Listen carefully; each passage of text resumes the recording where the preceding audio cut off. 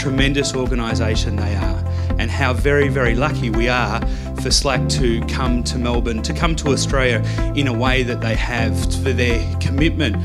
They are, without a doubt, one of the most exciting global software engineering companies in the marketplace today. I feel like we're arriving at an interesting time for Australia, but also an interesting time for us as a species. I have a background in philosophy, so I'm occasionally a little bit too grandiose with this stuff.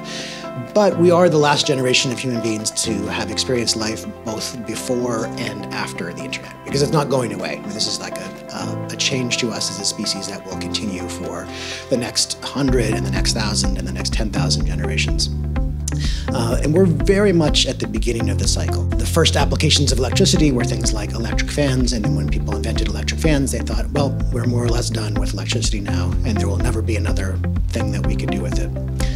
I feel like we're kind of in the same place with respect to the internet, communication technologies, all of the things that we're planning to work on here and around the world. And it'll be a big and continuing transformation. We look forward to doing a little bit of both discovering and inventing the future here in Melbourne, and look forward to growing with the city and the state and the country over the coming decades.